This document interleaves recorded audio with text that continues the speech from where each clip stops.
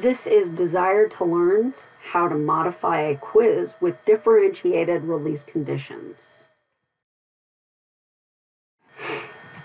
To edit a quiz in Desire to Learn, first we're going to go to Assessments.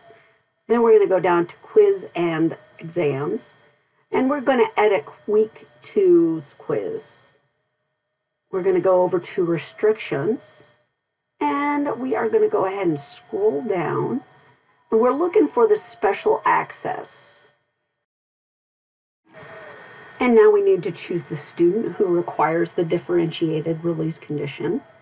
We're going to select and add that special access to that student.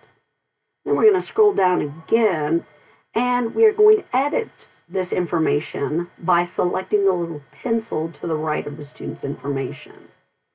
We're going to select the due date and change that, and the availability time frame is going to get changed as well.